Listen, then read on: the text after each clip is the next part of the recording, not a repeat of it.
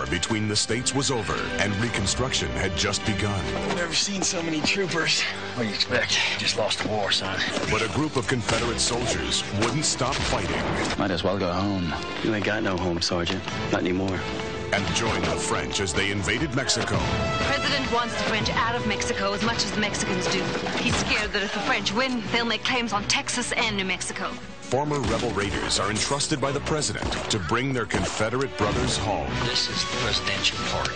They're tired, desperate men. They got wives and families back home. They made a mistake. But they deserve a new start, and this will give it to them. Even if it means taking on the entire French army. Thank you for volunteering us. I didn't think you'd mind.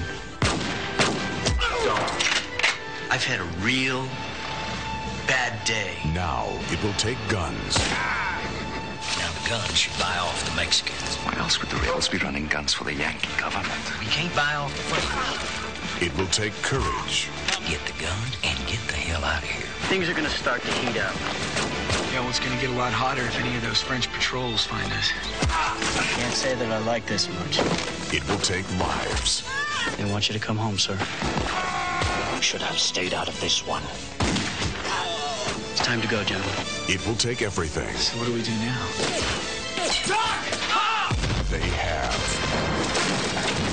Martin Sheen, Jurgen Prochnow, and Christopher Atkins.